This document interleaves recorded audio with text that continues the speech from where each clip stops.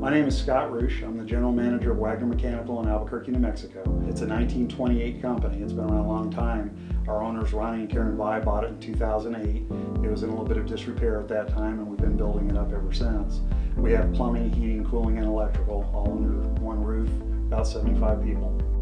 We've been with Daikin since the beginning in Albuquerque when it was first offered about 2014. Our business has grown as a result of using Daikin simply because we have equipment that not everyone else has access to. And it's new on the scene. Everybody's heard all of the other companies.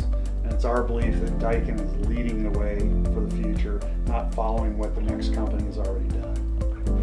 The VRV Life has really helped us out because we have many homes in Albuquerque that have furnaces in them and that would normally have outdoor air conditioning, but they'll have a second floor that either the master bedroom or one of the kids' rooms or the den always gets too hot or always gets too cold.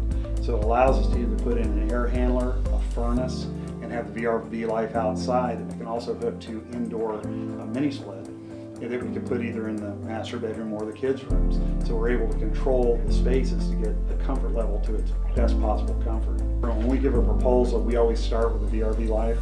The reason is that's our flagship system. But on that same quote, they'll have 4 other quotes alongside of it going from the best to the most basic systems for the people that need that. But we always quote the best system first.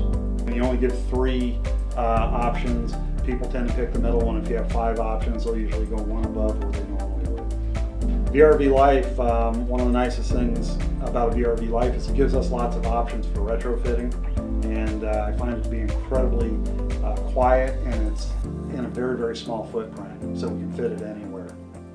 It seems like for all the years I've been doing this, everyone follows what someone else is doing. In this particular case, Daikin is coming out with the type of equipment that everyone else is already starting to have to copy because they don't want to be left behind. But we're already there.